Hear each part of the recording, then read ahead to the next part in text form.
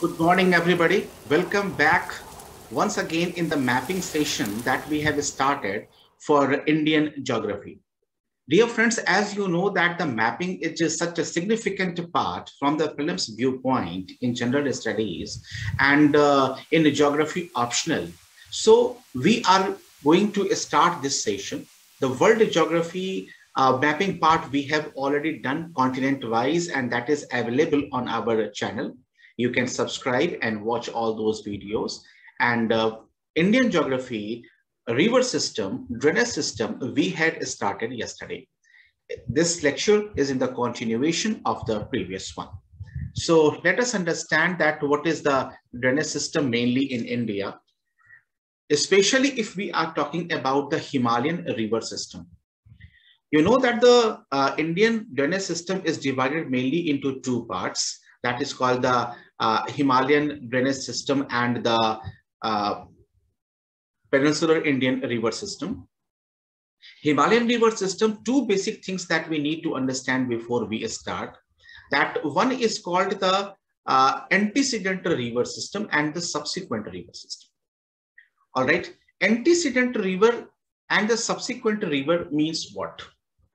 Then just try to understand. It is a very simple thing that you will be able to notice that all of us, we know that there is Indus river, Brahmaputra river, there is Satluj river, many such rivers are there.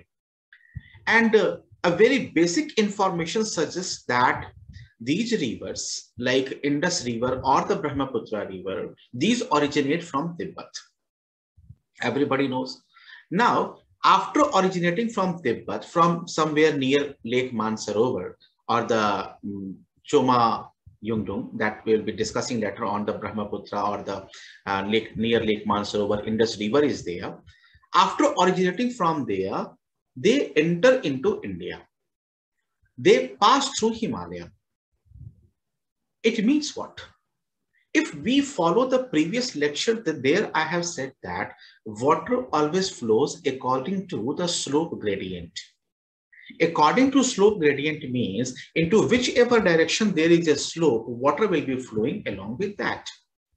It means the Tibet region is supposed to be higher than the Himalayan region.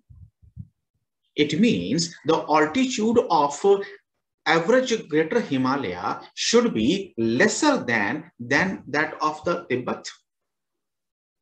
But is it so? Answer is no. Tibet, the average altitude is 4,000 meters, whereas the altitude of greater Himalaya is more than 6,000 meters. Then how you can explain this? It means that if we follow the principle and the theory of the plate tectonics, then we know that the formation of Tibet plateau started first, and long after that there was the formation of Himalaya. Geography optional students can also apply the theory of Kober, the concept of median mass, but since it is for the general studies purpose, so I am just concentrating and focusing on that. Tibet plateau was formed earlier than the Himalayas. And when it reached up to that altitude that it could allow the formation of the glaciers and the melting of the glaciers, rivers started originating from there and draining to the Tethys Sea. And the Tethys Sea was laying to the south of the Tibet plateau. And their process of sedimentation, as well as the sedimentation which was done by the peninsular rivers, started forming the base for the Tethys Sea, from where now the new sediment had to be compressed, folded to allow the upliftment of the Himalaya. Now here we need to understand that those rivers which were originating from Tibet and coming into the Tethys Sea, what happened to them when the Himalayas started rising up? Now these rivers had two choices. Choice number one was there that since a barrier-like structure now was erecting into the course of those rivers, so these rivers were forced to divert, change their direction. All right. Change the direction. Suppose if I have this glass of water and I am throwing this water into the on the surface, it will keep flowing up to that much distance up to which the force applied into it will allow. But in between, if a barrier-like structure is erected all of a sudden, then what will happen? It will change its course. So was the destiny of most of the rivers which were originating from Tibet when Himalaya started erecting up. But a few rivers were there which were mighty enough. Their kinetic energy was so high that instead of changing their course, they started eroding that partial or that part of Himalaya from wherever these were flowing. And they make through their passage. And this way, they were able to maintain their path. A very simple reason was there, because the rate of erosion caused by those rivers was greater than the rate of upliftment in Himalaya. And this way, these were able to maintain their path. Antecedent rivers are those rivers which are able to maintain their path irrespective to the regional gradient. Regional gradient means that in general, in that region, what gradient is there, that is immaterial to them. They are able to maintain their path by using their own kinetic energy.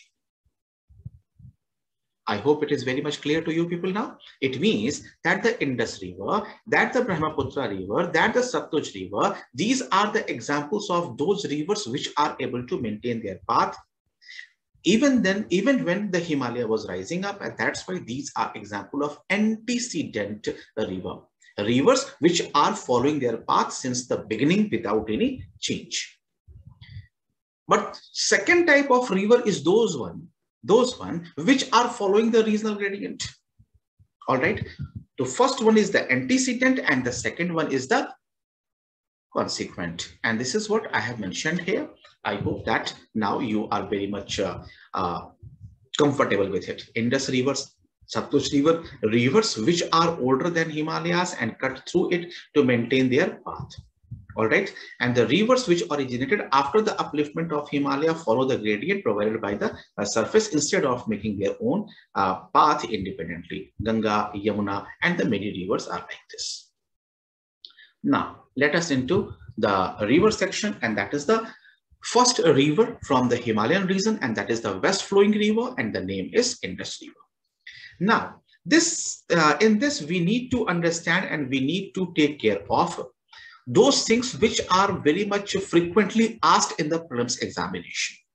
And that is what you will find, that the Indus River, and you can see that it is originating from here. And this white dot is there, that is about the Lake Mansarovar. It means it is not originating from Lake Mansarovar, it is originating from near Lake Mansarovar. All right. And thereafter you can see that it is going this way. This way, it means that it is the northwest direction. Northwest direction. Fine. And from here, it is now going. It is passing through Ladakh. And you know that here is a mountain range and here is a mountain range. It is Ladakh and it is Janskar. It means that it is flowing through this. Now, after reaching over here you can see that this is a peak. Fine. And that is called the mountain. That is called the Nanga Parbat. Just north to it from here, now it is taking the turn. All right, southward turn. And then it is coming down, and then forming its delta in the Arabian Sea. All right. So what we have to understand, what we have to memorize, first one, that is direction. Remember, if such things come into language, it is very much difficult to catch these. If they will say after origin, this river start flowing into the northwest direction. The northwest direction is this one. All right. And then it goes this way.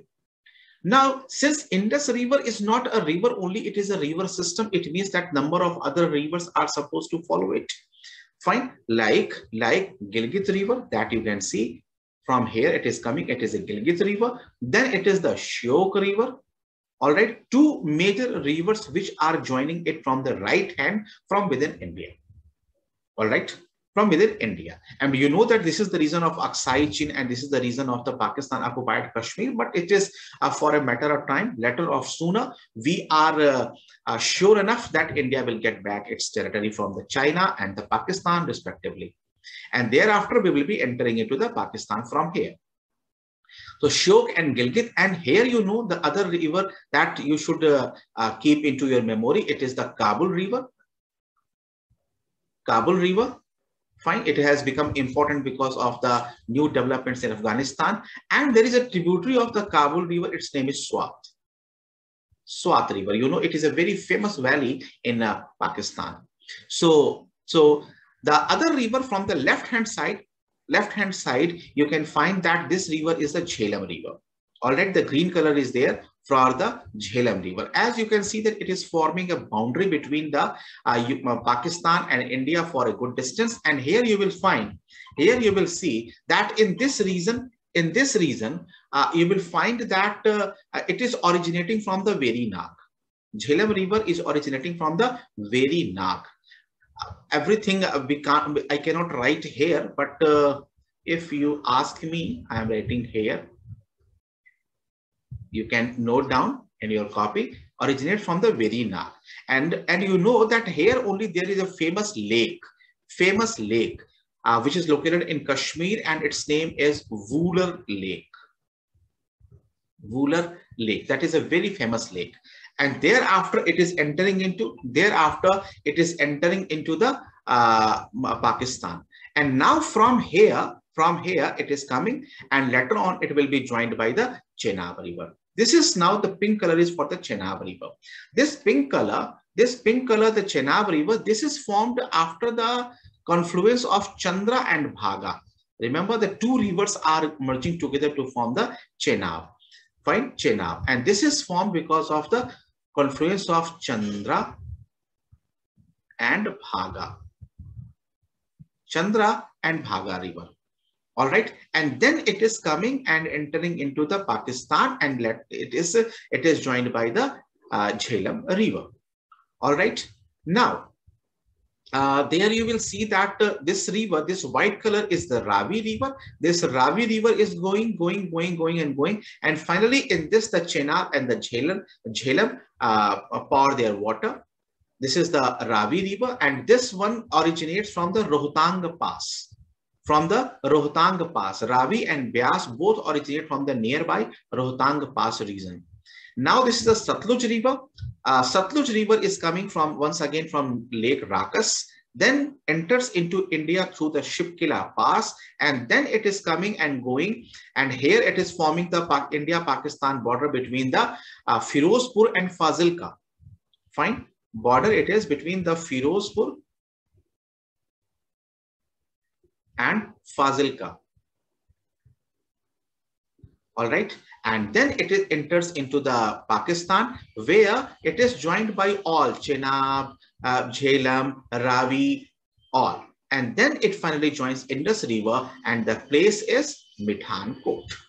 All right, remember in this theory, remember that the Byas River is the river which doesn't enter into Pakistan. It joins Satluj near Harike in Punjab only. So this thing you have to keep in your memory, that the Byas River does not enter into Pakistan. And finally, the delta is formed here in the Arabian Sea. Now, the other thing that you have to keep in your mind, that the few important cities of the Pakistan, and that you can say the Lahore is located here.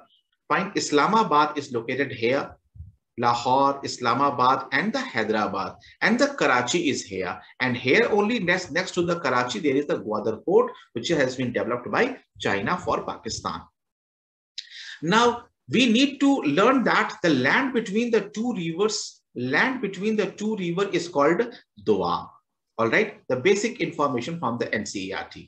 Now, these rivers are there, which are known as Punjab or the Panchanad.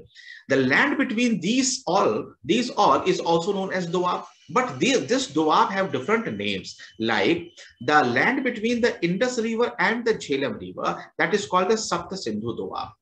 Between the Jhelum and Chenab, it is called the Chari Doab. Between the Chenab and Ravi, it is called Rachna Doab. Between the Ravi and Byas, it is called Bari Doab, and between the Byas and Satluj, it is called Bist Doab. Very frequently asked question. It was asked in 2015. All right, UPSC prelims. So this is about your Indus River system, and that you need to memorize. Remember that there are the number of dams and the projects, irrigation projects, navigation projects are there on the Indus River. These are also important. If you can do by yourself, it is all right, and that is a very good thing. If you are writing, it is essential. But I will also be doing this thing, but my way is there that after completing the rivers, I will be take the list of all those irrigation projects, multi-purpose projects, dams, hydropower projects, whichever they are on India, and especially those one which are in news. All right, to boost your prelims preparation. If you are able to do, you can do by yourself. All right. So in this video lecture, this much. Indus River is done. Just try to learn and memorize. And please appreciate our initiative by liking, subscribing, and sharing with your friends. Thank you very much once again for watching me.